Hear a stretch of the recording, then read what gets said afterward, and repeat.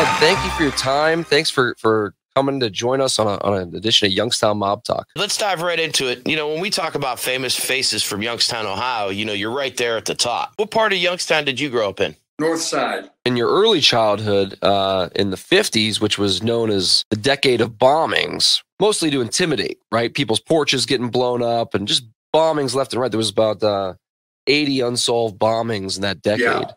We used to call it the Youngstown tune-up. Mm-hmm. You know, you've heard that too. You've heard that term, right? Absolutely. Learn more about the Youngstown tune-up and the investigation around a mafia turf war in Youngstown at our show CAVBOMB, A Blast from the Past, hosted by Youngstown Mob Talk and the Amazing Podcast Company. Tickets available now at Stambaugh Auditorium.com.